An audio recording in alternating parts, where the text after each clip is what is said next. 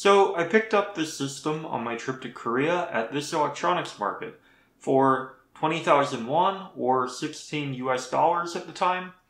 It's an IBM G40. It uses a Desktop Pentium 4, so it is a little bit of a house fire and requires, well, a special power adapter.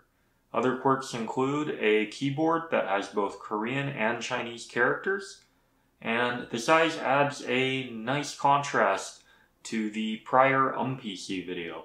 I believe it is one of the Acer manufactured models, but it does seem to be quite durable.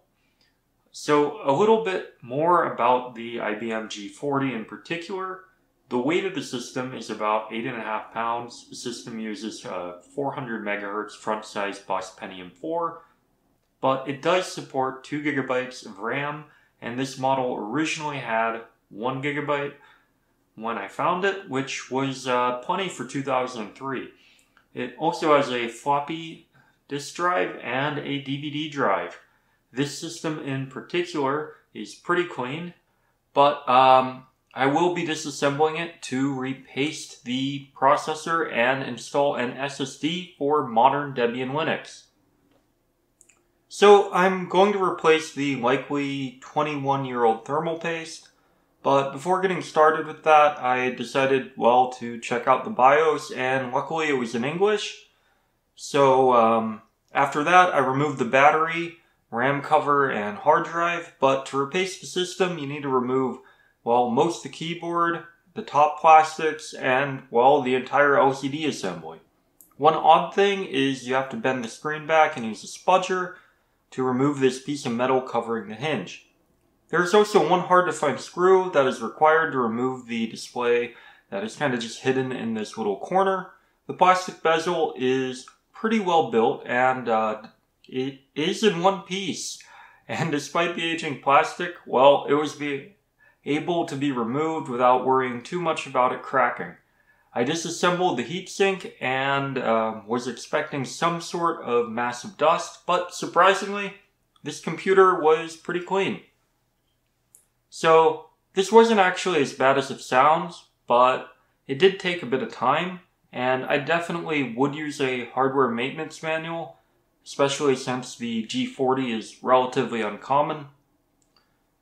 So after that, I upgraded both the RAM slots to 1 GB each, and decided on using a mSATA to IDE adapter, and a little bit later a M.2 to IDE adapter for the solid state drive. The hard drive caddy is pretty easy to adapt, and to use my debootstrap script and well, install Debian, I decided on using this, well, nifty adapter, which I set up with my LibreBoot T1650. The operating system installation went fairly well, but I had a few issues.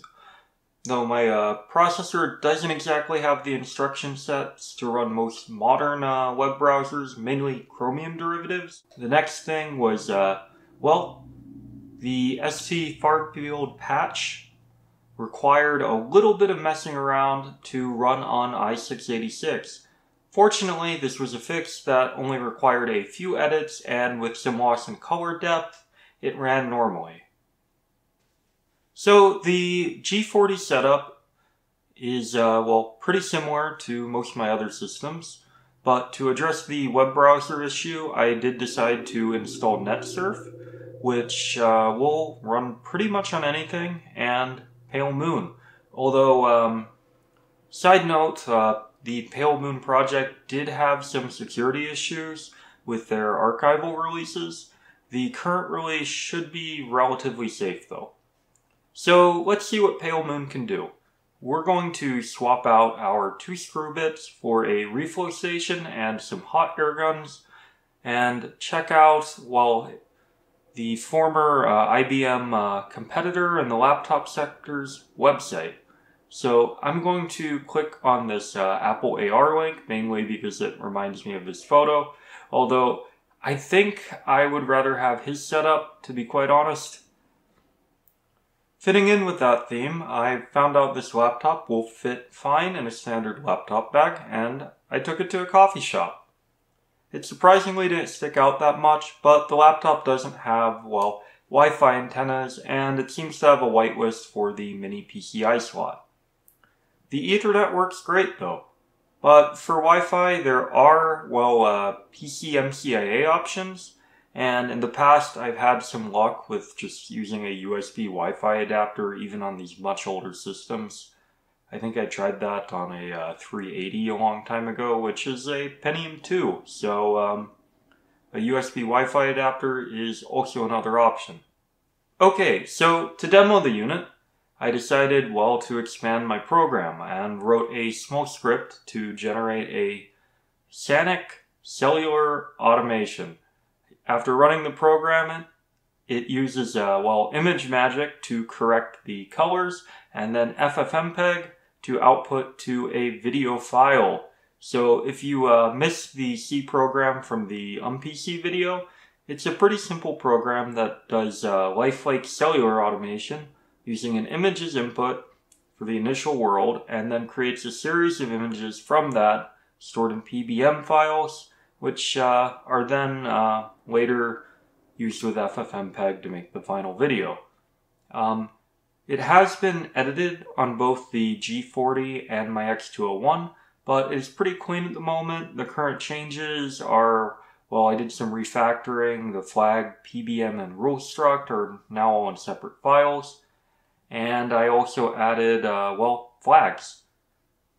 Specifically for reading the image, reading a rule file, so it can actually go from one rule to the next rule and continue outputting PBMs, output directory, and if a rule file isn't specified, it'll only output one image, essentially with the max generation count. So either way though, program does still need some work, but if you're interested in cellular algorithms, LifeWiki is a good resource. The first algorithm is just maze trick, and this is followed by, well, Conway's Game of Life, and finally one named Slow Blob. Okay, so another thing I noticed is the media keys don't really work with the US keyboard layout, or maybe it's the G40. So there's no volume control. You have to use PAVU control and open it up manually, but the BIOS does seem to recognize them. And it has this nice feature you can use to make it beep.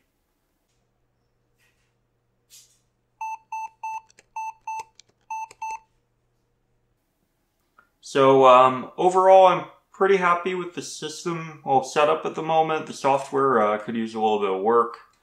But hardware-wise, it has a 2.6 gigahertz Pentium 4, which was what it shipped with originally. 2 gigabytes of DDR memory, Intel Extreme Graphics 2, and a 1024 by 768 screen. Also, if anyone has experience with foreign keyboard layouts on older ThinkPads, particularly the G41, email me or comment something below, and thanks, peace, and have a good one.